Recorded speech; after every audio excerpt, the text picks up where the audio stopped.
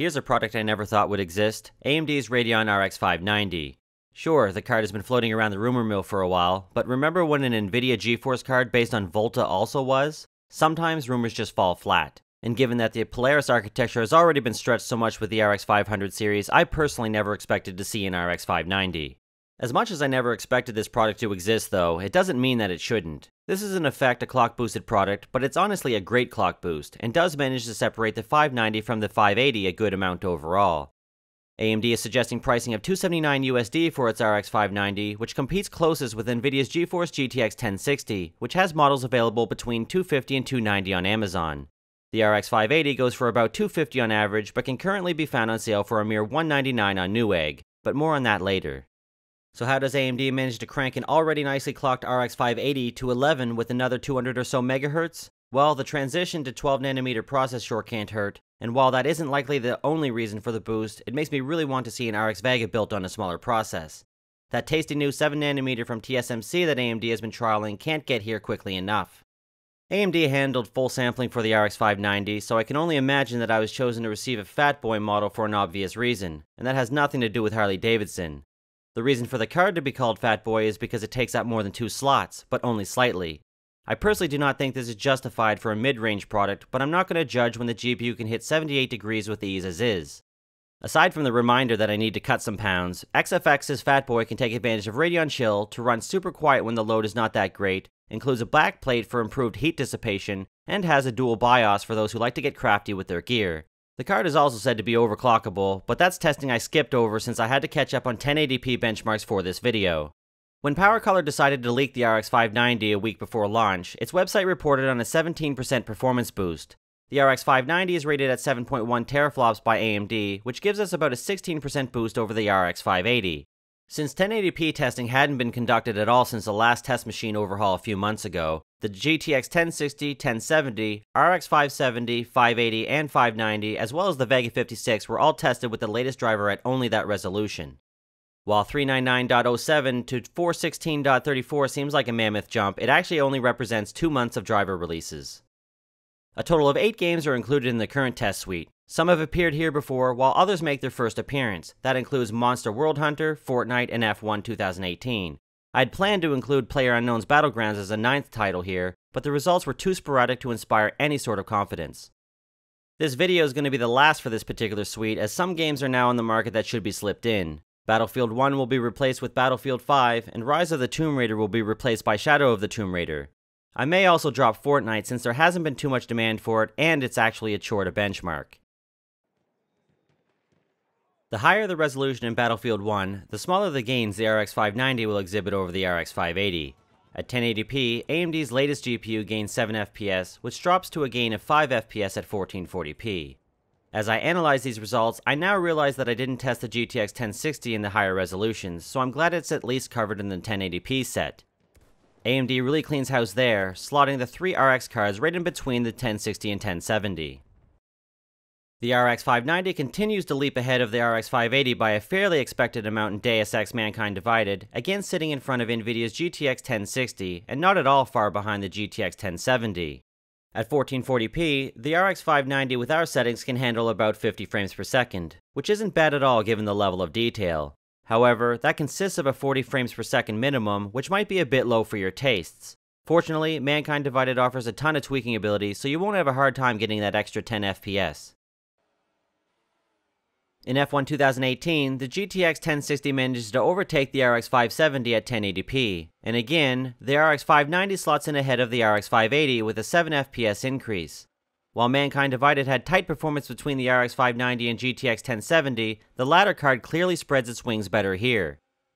These 7 FPS increases for the RX 590 at 1080p over the RX 580 seem to be rather consistent. Yet again, the GTX 1060 displaces the positioning of the RX 570, after which point the card scale is expected.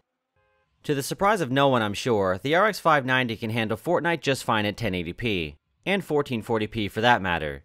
Though, if you're insistent on higher than 60 FPS in your online shooters, you can easily drop details level down and get an instant boost. Interestingly, this is the first test where the delta between the RX 580 and 590 is quite small, at a mere 3 frames per second. Due to the nature of an online game, it's difficult to get tight performance deltas from run to run. With mega popular games like these, it'd be nice if the developer could cough up a worthwhile in-game benchmark that actually allows true apples-to-apples testing. That said, Fortnite is actually pretty consistent, all things considered, whereas PUBG in my experience has been anything but. 20 frames per second deltas from run to run in that game are common, which is why it's not used in our lineup. That tangent aside, this is the first example of a title where Nvidia has some clear optimizations, as its 4.3 teraflops GTX 1060 outperformed the 7.1 teraflops RX 590. Likewise, the GTX 1070 outperformed the technically faster RX Vega 56. Monster Hunter World doesn't strike me as the most optimized PC game, but as mentioned in previous articles on the website, it scales as expected, and since an unoptimized game still represents current performance, it's still relevant. Here, the Radeon RX 590 jumps 5 frames per second ahead of the RX 580 at 1080p, while the GTX 1060 once again displaces the RX 570 for the second from bottom position. The beefier cards exhibit some huge strengths with Rise of the Tomb Raider, but at 1080p, all of the cards here deliver better than acceptable performance. At 1440p, no real compromises have to be made. At max detail, the RX 590 delivers a clean 60 frames per second on average. Tom Clancy's Ghost Recon Wildlands came out before Far Cry 5, but in many ways, I consider Wildlands to be the much more beautiful game. It's also one I suggest anyone who enjoys open world shooters dive into. There's a lot of content, and the game only gets better with friends and co-op. But I digress. At 1080p, all of the cards can handle this game without issue at max detail, with the RX 590 keeping comfortably ahead at 60 frames per second, and coming close to that for the minimum. Even 1440p performance is good, though I'd personally tweak something to inch a bit closer to 60 frames per second. While there were some shakeups in some of the game tests up to this point, the DirectX 11 3DMark Firestrike test has shown the exact same kind of scaling between the GTX 1060, 1070, and RX 570 to 590 as we'd expect.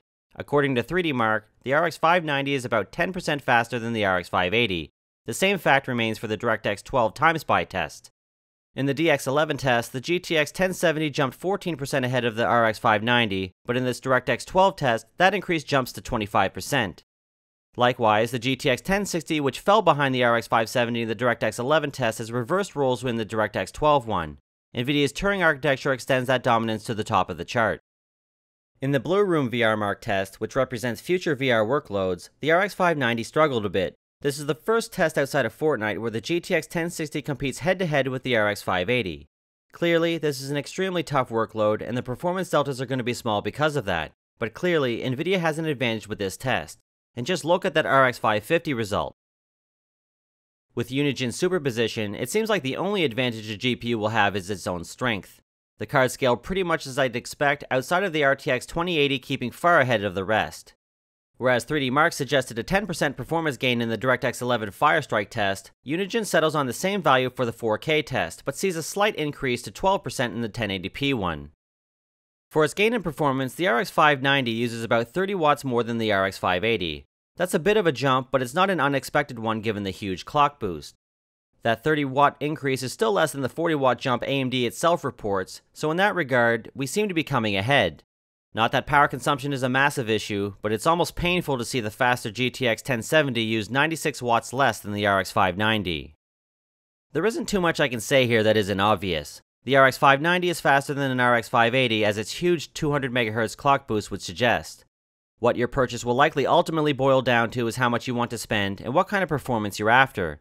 With a price tag of $279, I'd say the RX 590 is priced right, but there are some things to bear in mind. While the RX 590 currently retails for $279, the RX 580 is currently on sale for $199 over at Newegg, and has been found for the same over at Amazon. The timing of this sale is actually kind of crazy to me, because it would be difficult to recommend a $279 GPU that gives a 3 to 7 frame per second boost over an RX 580 that currently costs $199. But it gets better, because the RX 570 and RX 580 qualify for the game bundle that launches alongside the RX 590. That means you can pick up an RX 580 right now for $200 and enjoy 2 of the 3 games in that bundle. It might be a weird way to look at free games, but if you were to buy them anyway, that'd make the card cost $80 based on the fact that the games cost $60 a piece. 2 games in RX 580 for $199 sounds more tempting to me right now than 3 games in RX 590 for $279. The $199 pricing is dubbed a sale over at Newegg, so it's not going to last. Maybe there was no good time to put that card on sale, but really, for $199, the RX 580 is a steal, especially with 2 games. That said, you'll of course want to verify that your card purchase will qualify for this bundle. You can see full details of that in the description below. Ultimately, pricing is everything. You can scout out what gives you the best return on investment, or simply jump for the big gun of the Polaris world and get on with life. When all is said and done, I rate the RX 590 pretty much the same as the RX 580 in our expectations chart. It does offer a noticeable boost, but not enough to justify any changes. I debated on adding a star for the 1440p test, but at that point it matched the GTX 1070, when the reality is much different. If you have questions not covered here, please feel free to leave a comment. Overall, this is a good release from AMD, as much as it is an odd one. Still, more choice in the market is a great thing, and when AMD is offering a killer game bundle as it is doing, the launch becomes quite alluring. And that wraps things up here. As always, if you enjoy our content, please consider subscribing to help the channel out. While there's been a ton of workstation type content in recent months, we're going to be soon broadening out in order to get more videos out the door, so there's definitely a lot more to come. But for those who love workstation, don't worry, that coverage isn't going anywhere. So thank you again, and catch you guys next time.